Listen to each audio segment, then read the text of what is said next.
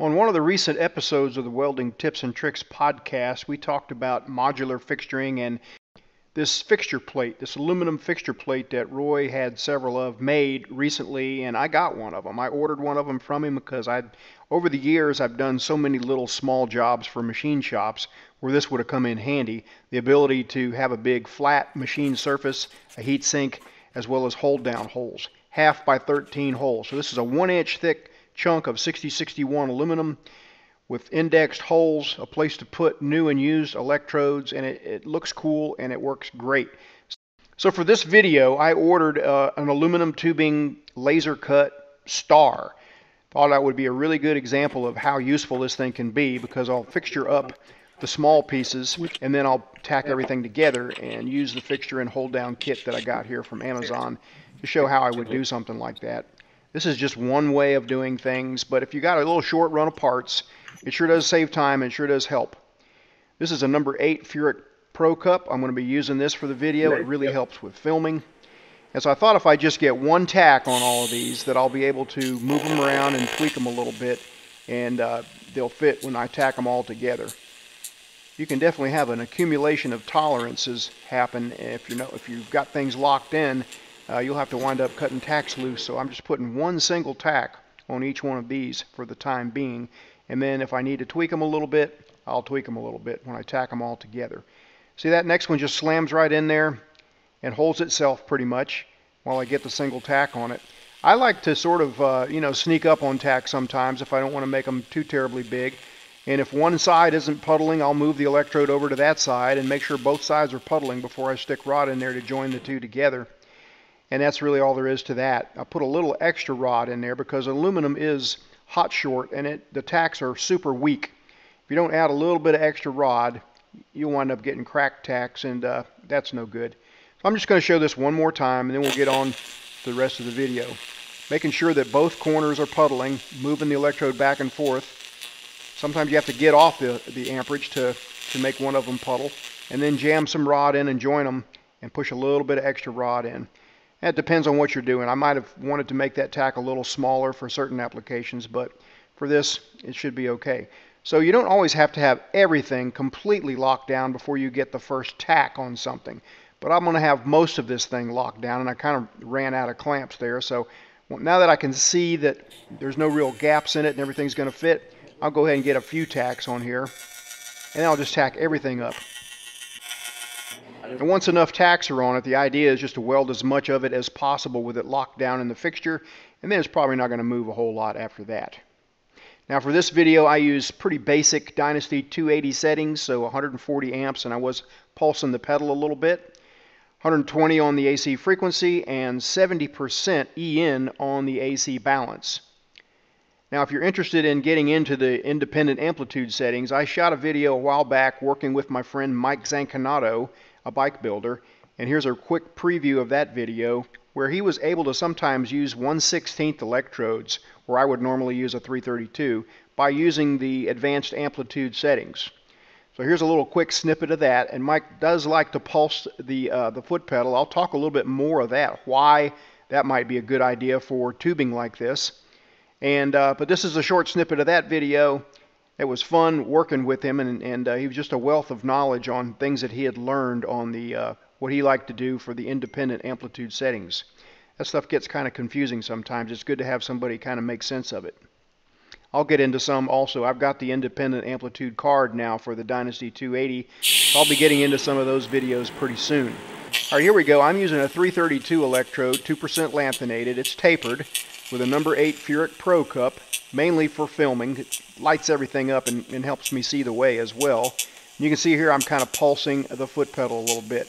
And that kind of helps when you're going around tubing and trying to change the angle of your torch. I'm rotating the angle of my torch a little bit as I come up around that curve.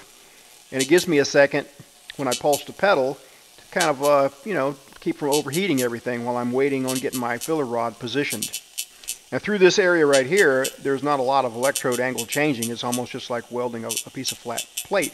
But around that first bend and then going around the corner here, you have to twist your wrist a little bit to maintain a decent electrode angle. And there I duffed my electrode just a little bit, and that's part of welding aluminum. Let's take another look at that real quick here, sped up ×2. You can see in between each dip, I'm rotating my wrist, rotating the torch until I get up to right here, and then it's pretty much the same. I don't have to worry about it too much. And so right through here, sometimes I didn't pulse the puddle. I just got in a good rhythm and saved the pulsing of the puddle for areas where I was having to wait just a second to reposition the electrode before I get the rod again. Okay. Another cool thing is a small fixture plate like this. It's easy to rotate the part around. I mean, I could have clamped this down to the table, but then I would have been crawling all over that thing and uncomfortable, and a small plate like this is just really easy to reposition. I'm not pulsing the pedal so much that I'm letting off to where it solidifies completely. It just lets off enough to give me a second to not overheat things, because sometimes the rod, your filler rod, won't be ready to dip. You're fumbling around with your TIG glove or something like that. So backing off that pedal just a little bit seems to be beneficial for this type of application. I'll come in and weld these tight angles to sew those up after both sides are welded. They take more heat. In fact, that's the reason that I'm traveling in this direction. It takes a lot less heat out there on that tip and a lot more heat in here in this crotch. So it works really well. It helps get things heated up really nicely before I get here. And that's something that you always want to kind of think about with aluminum. You kind of have to balance it out, though. You can't always just go in the direction that you'd like the heat to go because of distortion issues. So normally if this were steel, I might even weld in the other direction to avoid distortion, because it's going to always want to pull more in the direction of that crotch. So those were kind of fun, kind of challenging a little bit at first, but still kind of fun. These are pretty much more challenging, actually, and it's harder to make them look good because you really do have to change torch angle almost every dip in order to maintain a good angle. So again, I'm pulsing the pedal a little bit here once I get going, adding a little bit less filler when I get over that tack to try to make things even out, but I probably added a little bit too much. And again, I'm just letting off the foot pedal enough to give myself a little bit of time to add rod in there. And I'll have to come back and I'll show you the welding down in this area a little bit later, because my torch angle is a little bit out of scope there and the fixture's in the way. So once everything's welded up at those areas, I'll just weld those last when it's out of the fixture where I can access them. And by that time, it won't move. Everything will stay nice and flat. Now, I'm trying to keep the hot tip of that rod shielded with the shielding gas here, but sometimes I'm coming a little bit farther out of the cup than I thought I was. There's a lot of forgiveness on aluminum because the thing solidifies so quickly and cools off so quickly. It's not molten for very long, as with stainless steel or nickel or something like that, where that hot tip of that rod can really get an oxide film on it. Got a little bit more forgiveness with aluminum. You can still do it. You can still add scum and oxide to the puddle if you come out of that argon too much. I've got quite a long arc going right there. You can see I got a little oxide in the puddle, probably mostly from the long arc though. Okay, that's one side done. I didn't really snug down on these clamps too tight. You know, they're a little bit tighter than finger tight, but the whole thing's warming up quite a bit. So I've got my TIG Finger XL out for holding hot parts like that without screwing up my gloves. And I'll just, at this point, just kind of put it in there finger tight, because I don't want to lock it down and mash it against the welds and make it crooked. So it's not going to move a whole lot from here on out. There are a lot of different cups you could use on this job. A lot of people like to use a number 5 standard cup. Whew, I flicked the electrode again there with the rod. So after cleaning it up, I'm going to extend the electrode a little bit and weld that tight angle right there. That's a good thing about this gas lens number 8 cup, though, is I can extend the electrode quite a ways and still get good coverage. And that is pretty much what's called for on these little tight angles like that. You could use a really small cup, but then you don't have much gas coverage, and then a big cup allows you to extend the electrode out farther, so you can sometimes get in a tighter space with a bigger cup. Sometimes I'll even wad up a piece of aluminum for like an air dam to prevent that Venturi effect that you can get. Here's another shot of me twisting my wrist and trying to maintain a good angle there. Kind of sped up a little bit. I'm just thinking about all kinds of jobs I've done over the years for small machine shops where I could have set up a little short production run fixturing here on this using a plate like this. So it's a cool thing. I mean, Roy is just making some short production runs of this. He's got an agreement with a machine shop that he used to work with down in Florida.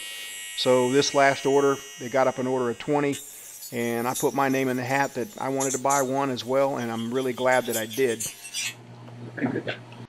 Things are warming up now, so I'm using a TIG finger to prop with. I like having a prop in my pocket.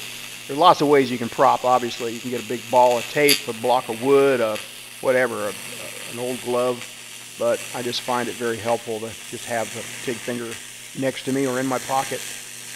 That is my product, and that is what helps pay for these videos, but I really do believe in it. I use one all the time now. In just a second, I'm going to give you a glimpse of looking through this clear cup. And I find that to be really beneficial. Not only does the cup help me film, but it helps light up the whole area, helps me see where I'm going.